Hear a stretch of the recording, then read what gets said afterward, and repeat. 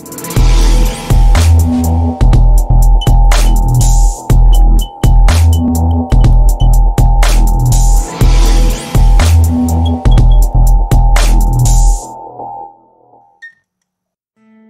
in this video we will learn about how to disable Sitepad and display custom text.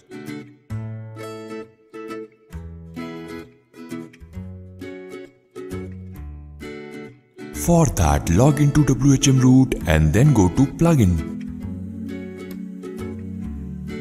Now here, go inside Sitepad website builder.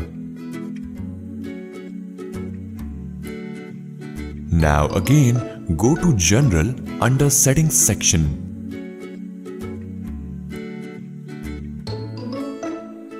Now from here you can set up your rebranding settings. You can disable Sitepad website builder easily from here, and then you can also display your custom text along with the subject.